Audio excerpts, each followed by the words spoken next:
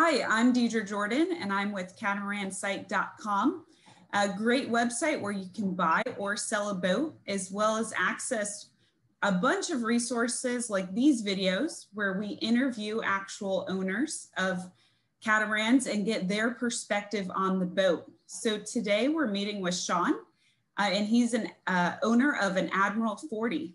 Welcome, Sean. How are you doing today? Good, thank you, Deidre. How are you? Very good.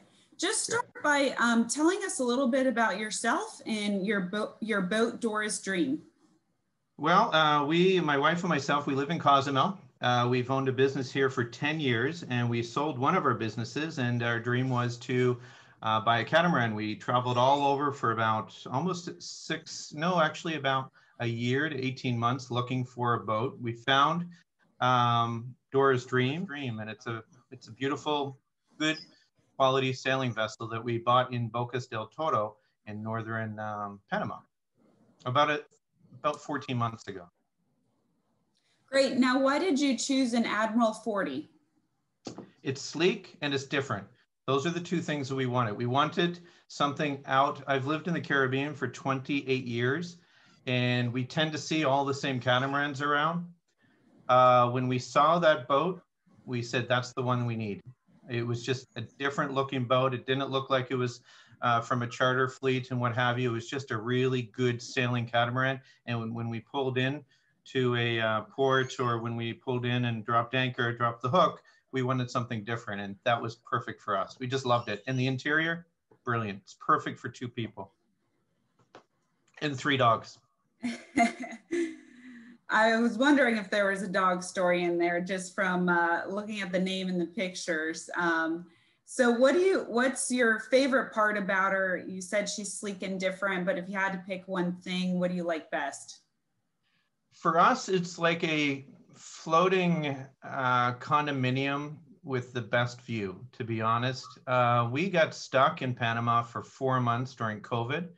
And we were on our way to Jamaica to come back up to Cozumel and to pick up the dogs and what have you. And we found out Jamaica was closed. So we turned back to Panama. We found out Panama was closed, and we were stuck there in the marina on the boat for 4 months. So we really got to know the boat outside of just sailing, but just the intricacies of the actual boat itself. We did a lot of fixing up as well, like painting and the aesthetic appearance, what have you. But what we liked the most was that owner's suite on the starboard side. It was just brilliant. It was big bathroom. It's like we didn't leave our house. It was something better than actually our house. We enjoyed that. Big bathroom, king size beds everywhere, lots of deck space. Excellent, excellent boat. So plenty of space, comfortable for, was it mainly just the 2 of you said plus 3 dogs? Yes, that's correct. Okay. All right. Well, if you could change anything about her, what would it be? I was thinking that one thing that we wanted to do was to change and it's odd because the configuration's perfect for us. It's the main table in the lounge in the salon is a little bit big for us. And so we would have brought that down a little bit, but that's it. Nothing else, to be honest. Everything was perfect. We might have, because we don't have a lot of company and we weren't anticipating a lot of company, maybe turned the guest bedroom forward on the port side into an office or even a sewing room. But other than that, everything was great. The great thing about the Admiral is it's open concept. So on both sides are open, and you can look down into either the owner's suite or the other side, the port side, to guest rooms. That's what we liked the most about it. We didn't like that. We looked at all the other ones, and it was so boxy when you went down into the actual port or starboard side cabins. It felt like you were almost trapped. On the Admiral, right. You're not trapped. It's open concept, and we love that. Right. That was the #1 selling point that we found. And that open concept does it bring a lot more light into while you're in the galley and in the staterooms as well? Yes, and while you're in the staterooms and in the hallways, and the galley is excellent. It's actually got more space than most kitchens in the real world. In a house. I mean, it's open, it's there. We just love the configuration of it. And in fact, there's so much light, we actually got new covers for both sides, because during COVID, we tended to want to sleep in than to be woken up at 6 in the morning, 6:30. when we were stuck in the in Shelter Bay Right. Marina. So it was perfect. We got those made, and those come with the boat. We got really well done. Good. All right, well, it sounds like layout is key and definitely a pro of this boat. Let's talk a little bit about her actually sailing performance. So what type of sailing or cruising location is the model perfect for? We found, obviously, catamarans, you can get in and out of pretty much any area, open area, other than marinas. Marinas, I was new with the catamarans. I've got a lot of monohulls, so it took me some time for the maneuverability. But I found after a while, it was so much easier than a monohull because it's just, I mean, it's like a go-kart. It's so much easier. Once you get over that kind of initial phase of doing it 2 or 3 times, then it's so much easier. Now, we were up in Bocas. In Bocas, you've got a lot of areas that are very shallow, that are unmarked. So you always have somebody up on the bow, but we found no problem whatsoever. So in those areas, it was perfect. Having said that, once we went down to Cologne or over to Linton Bay, which is our other ports in Panama, we were in open ocean. So we were up to 3 to 4, which we shouldn't have been, but we kind of needed to at that particular time, 3 to 4 meter waves. And it wasn't pleasant. It wasn't exactly, you weren't on the Queen Mary by any means, but we were still sailing, and we were still sailing hard, and it was relatively comfortable. Other than my wife being knocked out for a day or 2 from seasickness, I was single-handed it. And when we were going up to Jamaica, we turned back, we were in 3.5, 4 meter waves, and it held on very, very well. Very pleased with it. I would not have wanted to be on a lot of the other catamarans that were parked beside us or docked beside us in the marina. Simple as that. Mm-hmm. So both flat, tender, everything was pretty much, it worked exactly how I expected and wanted it to. That's why we purchased it. So you said you owned monohulls previously. So I'm curious, what do you prefer, a monohull or a catamaran now that you've had both? Catamaran, never go back.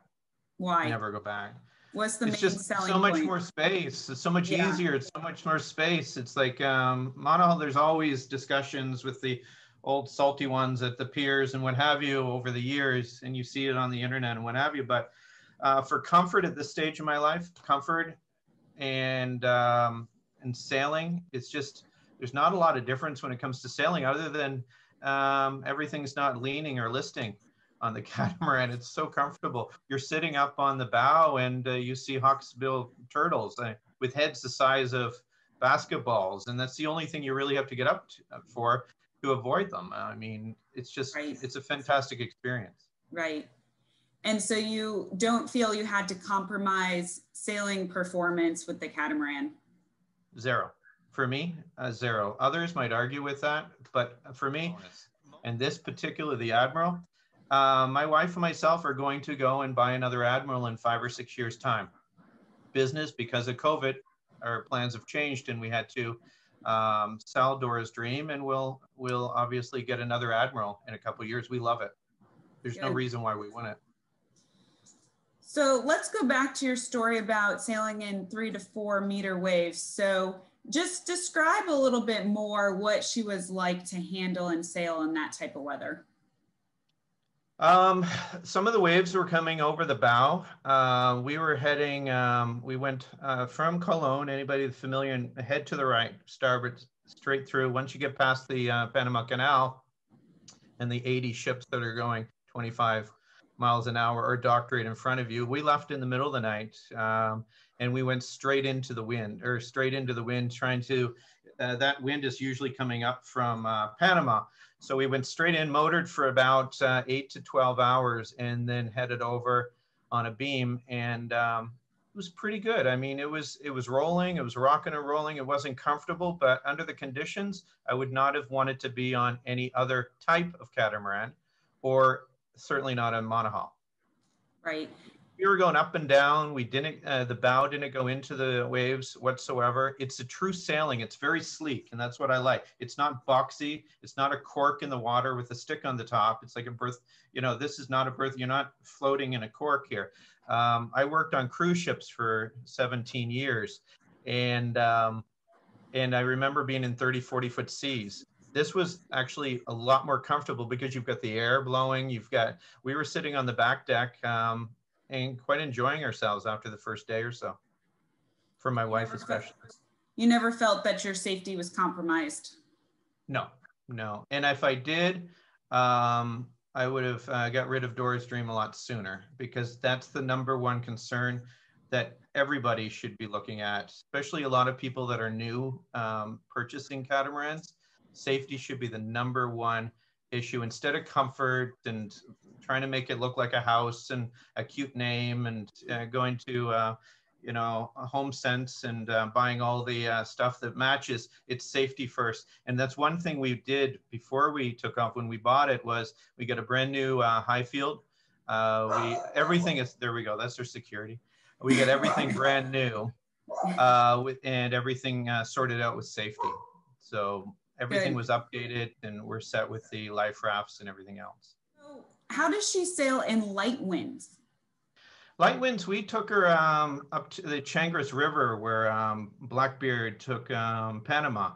And we took her down there. It was about a day sail in 7-8 knot winds. So we were doing 5 to 6, which was great because it's so light in the water. I mean, it's just unbelievably light in the water. And then we went into the Chagres River and went all about 2 kilometers up the Chagres River on motor through the jungle. And easy, we anchored up there for 2 nights, and it's a fantastic experience. So in light winds, the average we were doing in 2 to 3 meter waves, we were doing 5 to 6 average, 6.5, because we were going down those waves and back up and what have you. But on average, on a good light day, between 5 and 6.5. So we were making good time. It's, like I said, it's very, very good sailing.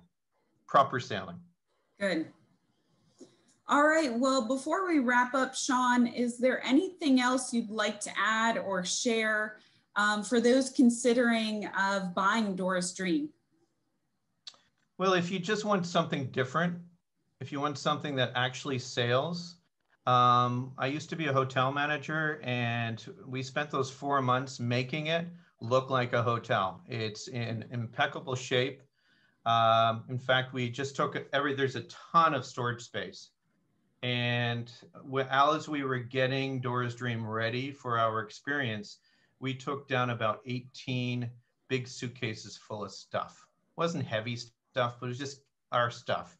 Other than my books, and I've got pretty much a whole library that I had to kind of divvy up on both sides, which my wife hated. This is a fantastic home that happens to be an excellent sailing vessel.